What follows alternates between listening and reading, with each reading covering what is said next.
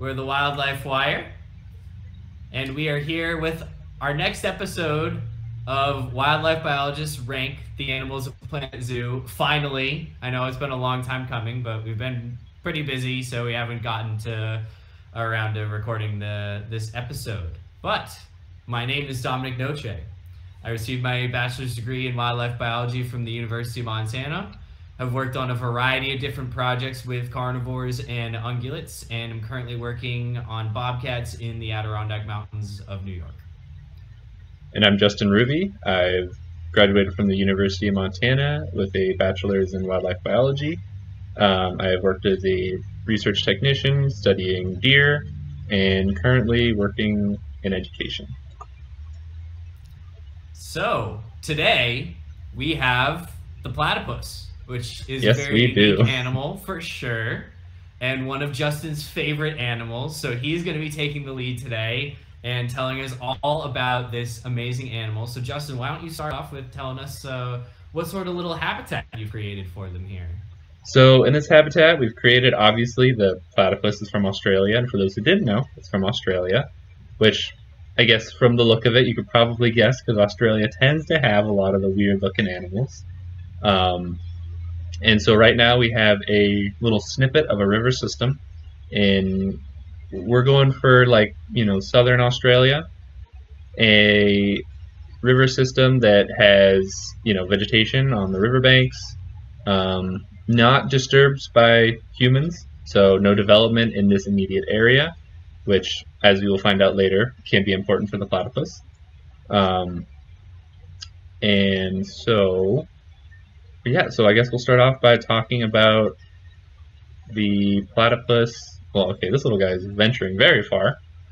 Wallace. The walking is like, it's kind of oddly, like, fast. Yeah. Like, they're not really... They're and even just like the way I don't know, it's kind of got some jank to a little bit. They're surprisingly fast, although I do like you can see the bill is like touching the ground, which is cool because the platypus has electroreceptors on their bill that allows them to find their prey, usually in the water or like in mud, and that's why a lot of animals that have that are either aquatic or are digging around in the mud in places where there is moisture, because that helps conduct the electricity from other animals and helps them find them. So it's kind of cool that, well, now he isn't, but he's kind of searching. But on the topic of movement, the platypus could actually move a surprising distance, with males able to move up to 10 kilometers in a single night, with females not. Okay, yeah, he is moving kind of janky. I will agree with that. Now we're kind of seeing him. Yeah. It's like the hips are kind of a little weird. Yeah. I mean, the textures look really good. They do. Yeah. It's just, They've got like the little eye kind of spots. The bill looks really good. The tail as well, the fatty tail. Which I was kind of surprised to know is kind of almost prehensile in a way. Because I guess when they're moving nesting material, they actually grab the nesting material with their tail. And by nesting material, that may surprise some people to know that this animal lays eggs, or maybe not so surprising based on the bill. But what may be surprising is this is actually a mammal, and one of the few that lays eggs. They're part of a special grouping of mammals called monotremes. And this will include the echidna, which you may not be familiar with. And if you're not, it's worth a Google, because the echidna is a spiny animal from Australia and Tasmania, and I think New Guinea as well, if I remember correctly. If you don't know what an echidna is, he is silently judging you more than the platypus, just so you know. They've just got, we're still waiting for them in Planet Zoo. I don't care if it's the short-beaked or the long-beaked, but they're well overdue. There is an audio file. There's a song that has the echidna's name in That's it. True. That's true. Still a chance. Yeah. So hopefully we didn't get him in Oceania. Hopefully, Frontier, if you're listening, next pack, an echidna, please. But yeah, so they're related to the platypus. So two very odd kind of animals in the same grouping, monotremes. Being that these animals are mammals, they produce milk. Unlike pretty much the rest of mammals, they basically secrete milk through their skin. So they basically sweat milk, and they have little tufts of hair around the where they secrete the milk that kind of act like a nipple or a funnel. So then when the puggle, the baby platypus, is suckling, they're able to direct the milk right to them, so they're not like licking the milk off like just regular sweat. And isn't it also like the milk's red, right? I believe so. Yeah, if I remember correctly. I mean, the funny thing I always say with monotremes is that you can make an omelet out of them because they have milk and eggs. Exactly. That's a great point. Yeah. And so yeah, they produce eggs. The eggs take, I think, around 12 days to incubate and hatch. The young stay with the mother in the den, and obviously they live off the milk, and then eventually they will leave the dens, or the burrows, I should say. And let's see if, I don't know if this platypus will get to the burrow, but we do have a burrow here. It's not quite accurate because burrows tend to be over a half a meter like on a riverbank, so above the water line, and with a tendency to have lots of overgrown vegetation kind of almost covering or concealing it. Because these guys, while they're very unique and really cool, they do have predators. So snakes will eat them, hawks will eat them. Invasive, I guess, some invasive species like foxes will also eat them, and I would also assume that domestic feral cats would as well. Domestic dogs definitely do. Yeah. There's not a whole lot on dingoes going after them, though, which I just imagine is like they will opportunistically, but it's hard for them compared to like someone's dog where we artificially make the density higher by feeding them and stuff like that. In addition, these guys are pretty fast in the water, so as soon as they're in the water, most terrestrial predators won't be able to catch them. But they do have a little secret. Or they do. Right? They do have a defensive secret. The males do. I guess the females do develop like a little bump on their legs where they would have this special weapon, you could say. But the males develop and grow what's called a spur. So it's basically like a hollow, I believe it's keratinous spike, basically, on their leg that they use for defense. And the cool thing about it is not only is it a spur, they produce venom. So they actually inject venom through their spur. And what's kind of interesting is the venom they produce isn't like most venom. It's not necrotic, so it's not necessarily going to like kill the flesh that it's injected into, but it kind of has other effects. I think like a slight like paralysis. I've heard it's incredibly painful. Yeah. Like it's one of the most painful things ever. So it can kill smaller animals. It's not lethal to humans, but it does cause an intense pain. And it's killed dogs even, which is crazy. And the kind of cool thing about it is this spur isn't stationary. They actually have the ability to move it. So if it's most of the time it's kind of up against their body.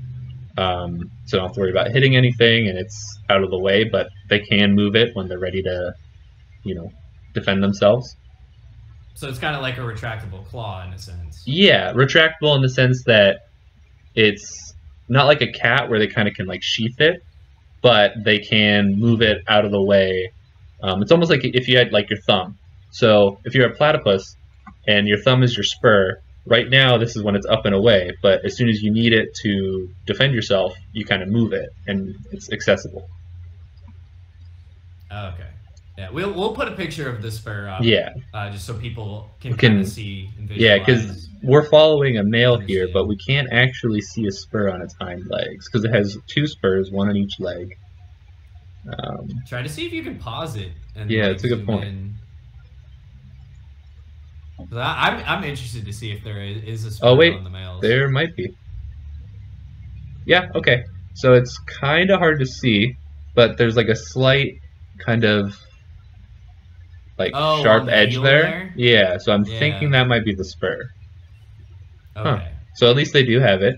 It is present. Yeah. Oh, gotta unpause it. One of the things that I do really find interesting about platypus, though, and Justice kind of talked about how this is a very weird animal. It's from a group of animals that historically used to be very diverse, but now there's only a couple of them left, and they have very unique niches in, you know, a very isolated landscape.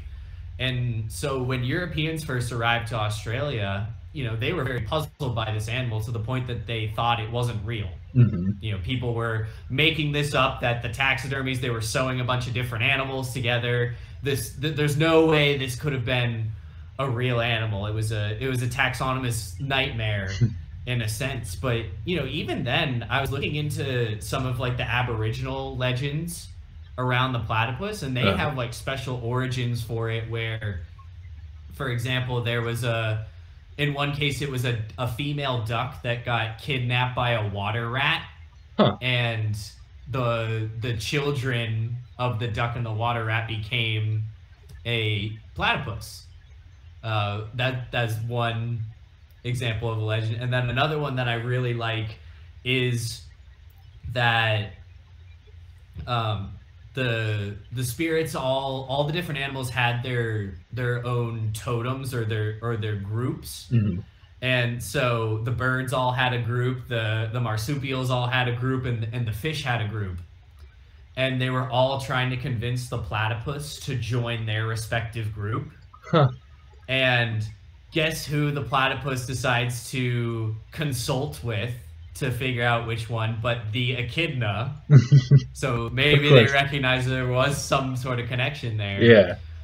It really goes to show you traditional ecological knowledge. You know, it really can come in very surprising ways, and there's a lot that we can learn from people that have been living with these animals for a very long time. But the echidna, after consulting with the echidna, the platypus decided that it was going to have traits from all three groups and do his own thing. That's really cool. Yeah, so the platypus is the spirit. He commemorates the Great Spirit for making all the animals different, and respecting the wisdom. So it's really cool. I just think that's some really nice touch on the Aboriginal side, because that's not a whole lot of what you hear about. Most of what you hear about is discovering it by Europeans. Yeah. And this is kind of cool because it ties into Sir Richard Owen, who I assume you kind of know, because he's the guy who named the dinosaurs, like the first dinosaurs. And he was very involved in natural history and paleontology in Britain in general. Not the best man, unsurprisingly, but basically there were two factions when it came to those people that thought that the platypus was a real animal. Richard Owen was on the side that they were able to lactate, they could make milk, but they couldn't lay eggs. And then there were another group of people that argued that it could lay eggs, but it couldn't produce milk. So they're focusing in on... Right. Yeah. And yeah, it's an animal that could do both, which, yeah, it's just a really interesting, crazy history of just people from an area where there's not any animal like this, then encountering it for the first time, trying to say what it is. And it's, you know, it really is just this clade that was only able to survive in this one area due to its isolation and just their ability to specialize into those particular niches, because isn't it right, Justin? There used to be a lot more monotremes. Oh yeah, there used to be a prehistoric platypus that was, I believe, like 3 feet in length. So it's much bigger than the modern platypus. Yeah.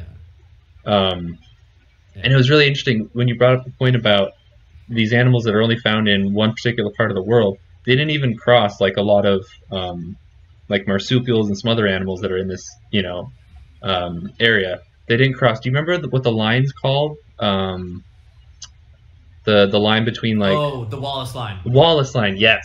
The line that kind of... Yeah. A line. It's not necessarily like a literal line, but it's a kind of...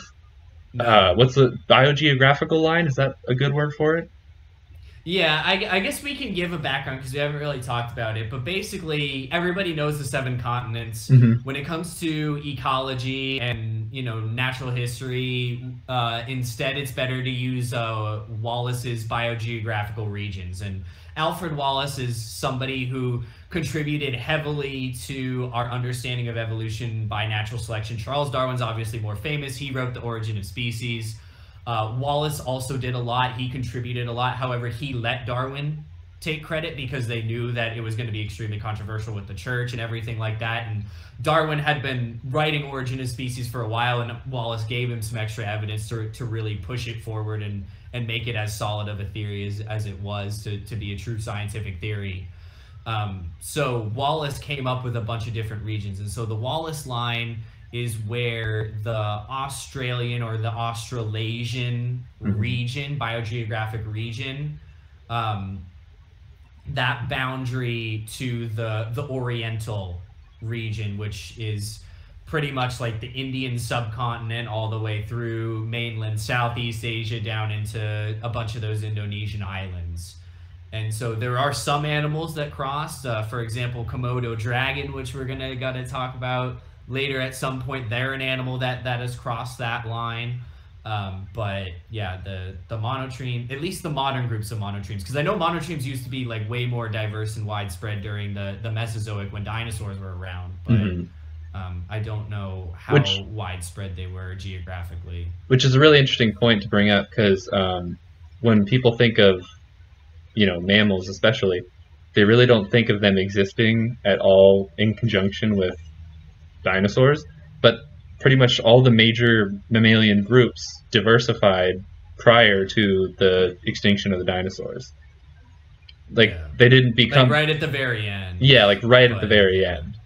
And the platypuses and the monotremes, especially the echidna and the platypus, are unique because they're like the oldest, one of the oldest like branching groups of mammals. Like one of the first, like, not really like to branch, but well, you can see it. Like they retained what we consider more basal, more primitive traits to other mammals that we consider more derived. And that's because of that earlier ancestry with animals that were more reptilian. Like I guess there's a theory that the possession of the spur and the venom is actually potentially a more basal mammalian trait that everyone else just lost, versus the platypus kind of independently evolving, which it's just theory, so it's not anything certain, but it's just a really cool thought to kind of go through, to think that this animal could have been kind of our greatest example of kind of what mammals were, millions and millions and millions of years ago, before they kind of diversified.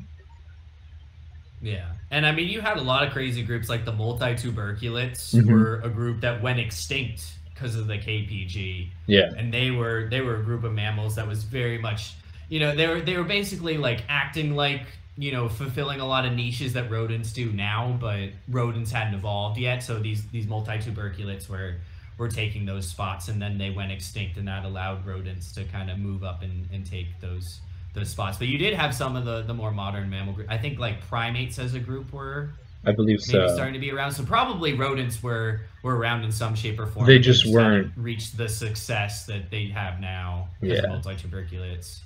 I know bats is a weird one, because like I think the first bats pop up like not long after, but they're like fully developed. So it's like, do we have some proto bats in the Cretaceous that we haven't found yet? We don't know. But yeah, we're getting a little off topic here. Just a little bit. Just a little bit. We don't want to turn into a classic Skeleton Crew stuff, if you know what I mean. So we'll get back to our century. Yeah, our back to our regularly scheduled program. Yeah, back to the modern day. But yeah, these guys. I mean, you touched on the electroreception a little bit, but these guys are mostly hunting invertebrates, I think. Little bit of like small fish and things like that, but it's very much an aquatic based diet. Yes. Yeah. Yeah. And obviously, I think like crayfish in particular are pretty important, I want to say. Yeah, I'm not 100% sure, so I can't say for certain, but I would agree. Yeah. And you can just tell by their body the way they've got their webbed feet, the tail that helps them with their swimming, and their bill and everything. They're a very aquatic animal. They don't venture too far from waterways, which is one of the reasons why they're can kind of be hard to survey and study, because they do exist in water, and as you can see from that water, it's kind of hard to look into. So if you're on a boat trying to do a visual survey, that's not really going to work out very well. So one of the ways that they actually do survey them is called using eDNA, where they basically take water samples and there's little remnants of platypus DNA in the water, and that's what they can use to tell, oh, we have platypus in this waterway. Which has been really important, because the platypus is a really, as weird as it is as an animal, its status is also kind of weird, because it's listed, or it's on the IUC. I always say this wrong. IUCN, right? Am I saying it wrong? Okay. Yeah. No, okay. You got it. Okay, right. gotcha. I don't know why you you're saying it right. Oh, okay. For some reason, I don't know. Yeah. Anyways, so they have it listed as near threatened, and that was based on, I think, a paper in 2016. So a pretty recent one. But the platypus is weird because its populations aren't super known. Reference real quick. Well, and I think the other thing too, because this is an animal that's so water dependent, you also have to remember, like, Australia is pretty dry. Like, most people know about the outback, and these guys can't live in the outback. Like, they are very much restricted to like the eastern East Coast. Exactly, they're only found in the eastern. Tasmania. Yeah.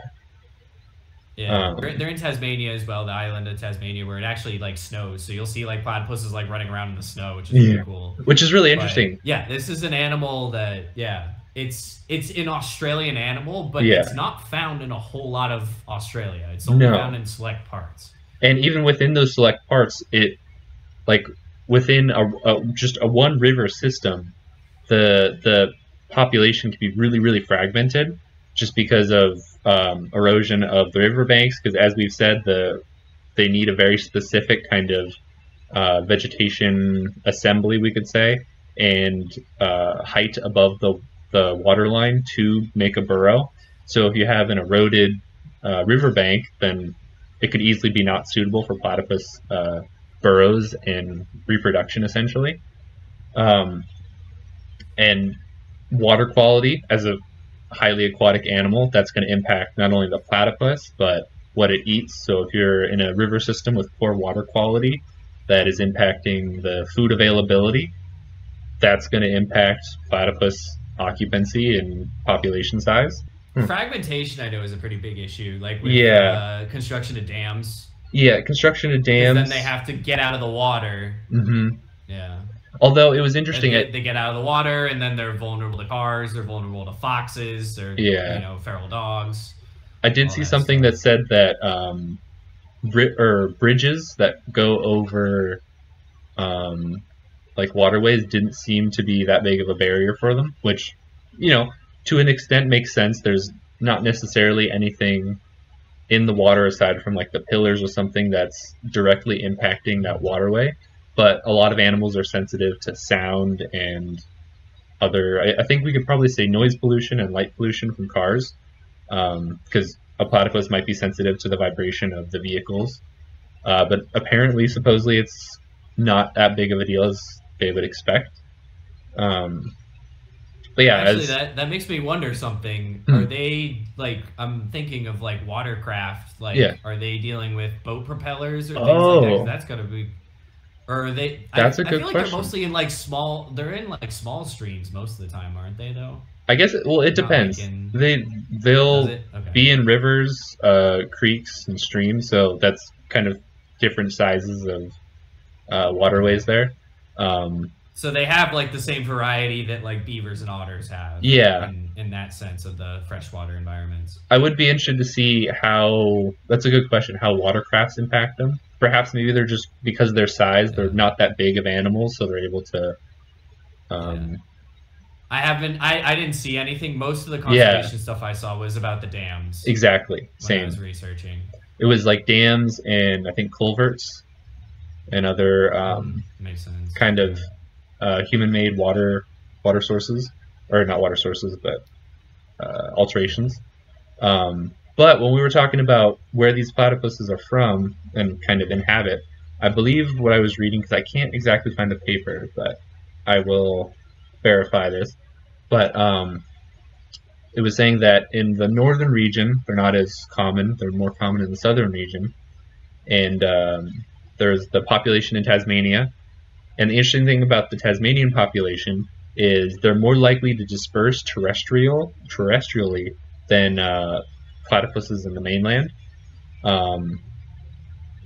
which is really interesting because you'd expect from an aquatic species that their dispersal might be largely or maybe entirely through waterways.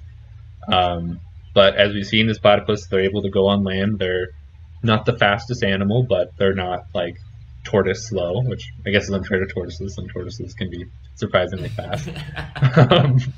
But so it is an interesting difference between the Tasmanian and mainland populations, is their ability to, or not their ability, but their tendency to disperse terrestrially, so over land, more than the mainland ones. And another interesting difference is Tasmanian platypuses are susceptible to a specific fungi, so it causes a disease within them. And I guess that's not something that's seen within the mainland population, which is interesting. So it must be some sort of endemic fungus or something like that. Yeah, exactly. Which is one of those things that is interesting because the Tasmanian devil within Tasmania, obviously they have the issues of the facial tumors that kind of spread throughout their populations. Yeah. And it's interesting, like, because devils will go after platypuses. Mm-hmm. Like, I'm pretty sure they've killed a couple before that we. Yeah, I wouldn't be surprised. So it's interesting that they still think that the Tasmanian platypus still will disperse over terrestrial when you've got more of that native size marsupial predator, whereas it's lacking on the mainland right now. Yeah, and I'd be also interested to see what other factors cause that. Like maybe perhaps Tasmania doesn't have, and I don't know for certain, but maybe there's less connected waterways. So there's water systems, possible. And maybe they're more like ponds or something or like rivers that aren't necessarily as connected. So just by necessity they have to crawl. Mountain lakes. Exactly. Stuff like that. Yeah. Yeah, and so one of the other things in terms of habitat suitability, because we've been talking about, burrow, where they place their burrows in terms of the amount of vegetation nearby and the height above the water line. Another factor is the precipitation during the driest period and the maximum temperature of the area that they're in. So if it makes sense, a platypus is an animal that is aquatic primarily, so they need an area that has a high amount of precipitation for at least some part of the year, and a spot that doesn't experience, at least within a localized environment, the most extreme heat, because Australia can get really warm and heat causes evaporation, so that can shrink water systems a little bit, so like ponds or anything. So for the platypus, would be very important. I think anything else that you want to mention? No, I mean, we mentioned the threats pretty well. I mean, that ties into, with their habitat preference as an aquatic animal in a very normally hot and dry area. You do have to worry about climate change shrinking your available habitat. Absolutely. That's definitely a concern with the platypus, as well as a multitude of other animals in Australia that are very reliant on the those wetter areas along the eastern coast of the continent. So that is something to consider. And we mentioned dams, we mentioned water pollution. A lot of it's all very habitat related. But Justin, do you know of any conservation groups that are really doing a lot to kind of try and protect platypuses? Yeah, so there's actually, and let me make sure I'm getting this name right, the Platypus Conservation Initiative, which is a collaborative effort of NGOs, state and federal agencies, along with universities as well, that are kind of collaboratively working together to conserve the platypus, including studying them. So these are places like, let's see, the Taronga Zoo was one that was mentioned, universities within Australia. There's a university right here. What was it? It's either University of New South Wales or University of I believe it is I think that does a lot. Yeah, I want to say it's the University of New South Wales, I think. Yeah. Let me just open this link real quick to confirm, because we're scientists here. We like to be exact. Yeah. University of New South Wales. We're gonna have all the sources in the description for people that want to, just read everything and understand where we're getting this from. Like that's what we do for every video. But yes, we like to know who everybody is. We're all on the same team of conservation, so it's good to know everybody that's working on different projects. Yeah, and so outside of Australia, you pretty much can't see a platypus. They don't exist anywhere else. And in terms of keeping them in captivity, that was really difficult. I believe they were kept in captivity like one other time outside of Australia in the past like 50 years. But the San Diego Zoo Safari Park has 2 platypus, and they have their own exhibit in the Australia portion. I've been to the Safari Park. I've been to that portion of the zoo, but I was there like 2 years before they got the platypuses, so I haven't seen them yet. But being an animal that, is largely nocturnal and like spends a lot of time at night, they actually have the habitat, like they kind of flip their perception of time, I guess you could say, where they have artificial sunlight during the nighttime, and then during the daytime for us, they have kind of red lights and things that simulate nighttime for them, so that you will actually see them active, swimming around, and can get the best view of them. But yeah, so if you ever want to see a platypus and don't want to travel to Australia and you're not from Australia, the San Diego Zoo Safari Park has platypus that you can see and learn about while you're there. And being a zoo that also is a pretty big partner in a lot of conservation organizations and is a conservation organization in its own, they deal a lot with captive breeding of animals, so their platypuses are in really good hands, and it's pretty exciting that they're able to keep these animals there.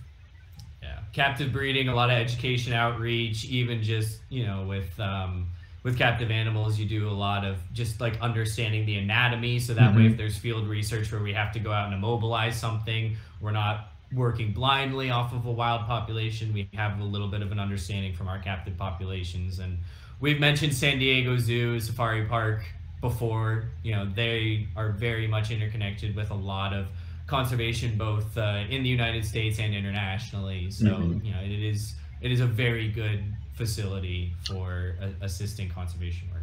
And as you mentioned, using captive breeding programs as a way to understand an animal's anatomy, they're also used a lot for understanding their reproduction, which is the case with the platypus, because where I had mentioned that the incubation of the eggs to hatching is like about 12 days. That was something that they learned from captive breeding programs that would have been harder to study in a wild population. Yeah, it's going to be hard to stick a camera down a platypus burrow. Exactly. Yeah. and to find the burrow in the first place. Yeah, that's true. I'm sure it's very concealed. But I guess it's our lovely little platypus. Yeah. Want to take it to the tier list now, I guess? Well, actually, should we check the species the Zoopedia? Oh, yes. Thank you for reminding me. Let's make sure that they have the scientific name right and everything. Yeah, I don't know if the platypus has any interspecies enrichment. I don't know if it does either, and I don't think it really would with what's in the game. Yeah. Why is it not showing up? Okay, we're gonna have to do this the old-fashioned way. Scrolling. Alright, platypus. Okay, so we've got the correct scientific name, Ornithorhynchus anatinus. Yep, near threatened. And let's see. Which doesn't necessarily mean it's doing well. Exactly, and it's declining, but it is near threatened. Yep. You know, we have the order, genus, class, awesome. Yep, and here we can see that it's all on Eastern Australia and Tasmania. Species data. Yep. And then, yep, a few venomous mammals. And then the... yeah, so no interspecies enrichment, which was makes sense. To be expected. I mean, a lot of the bigger animals, like, they wouldn't really overlap, like, you know, things like red kangaroo, emu, Bennett's wallaby. I mean, even koala, like, they're not really using that same sort of, like, riparian. Like, they'll use it to drink, but, you know, that's about it. So it kind of makes sense that, I mean, the only other one I can think of is, like, saltwater crocodile, maybe, but I know they're a bit more, like, in the north, so.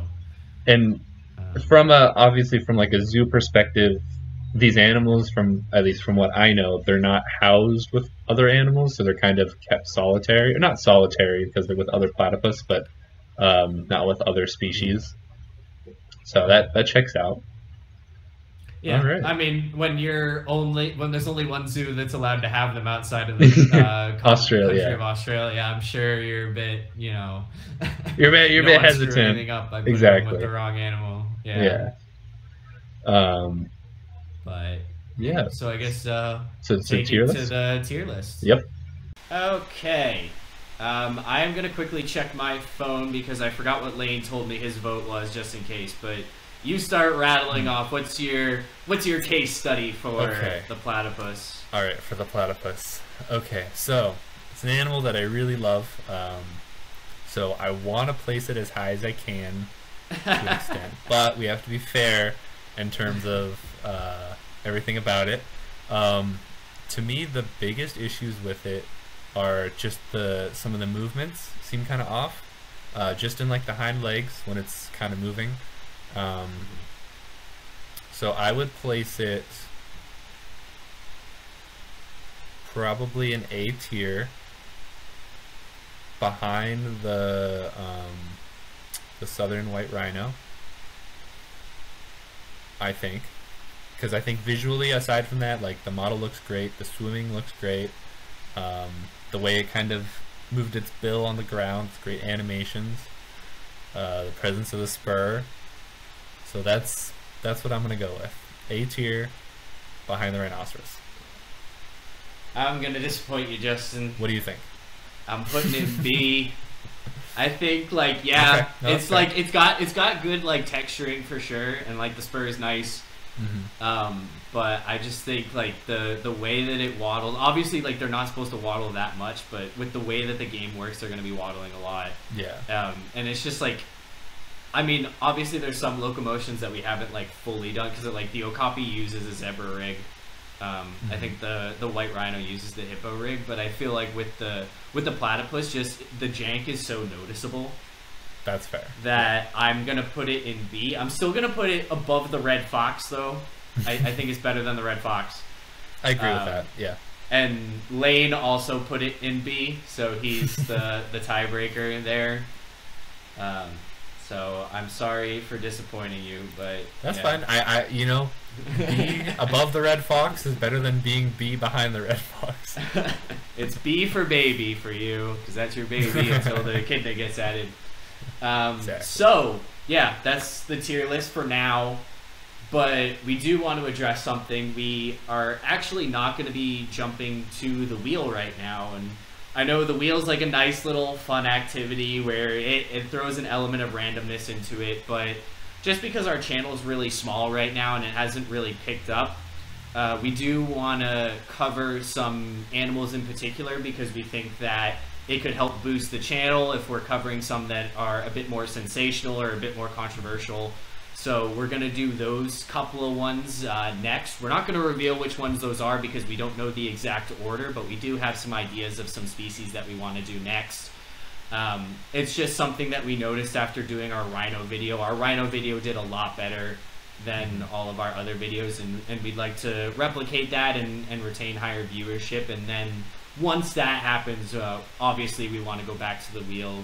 We enjoy that element of randomness with the wheel, but we're going to be taking a bit of a break from the wheel, so just want to let people know that there's going to be no spinning of the wheel for this episode, and there won't be for the next few episodes. But hopefully you guys are excited for which animals that we want to cover, because we think that these animals in particular, they've very often been misrepresented, especially by a lot of the other YouTube channels that do wildlife content. So we're going to be helping to set things right and give a more accurate outlook on those particular species, because we think that they really need it right now, especially just they are of conservation concern, and it's not okay to really dunk on a species that really is only doing poorly because of humans, and trying to blame the animal for it. That's not really okay in our eyes. So that's our future plans.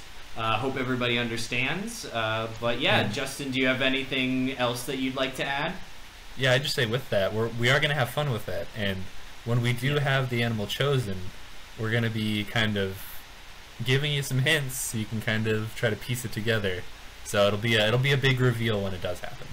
Yeah, but you make sure to follow us on our Twitter page, which is just @WildlifeWire, and that's where we'll be giving some updates. We also post interesting current events to new scientific articles, and sometimes we'll post some funny memes here and there, which you will also see on the YouTube community tab.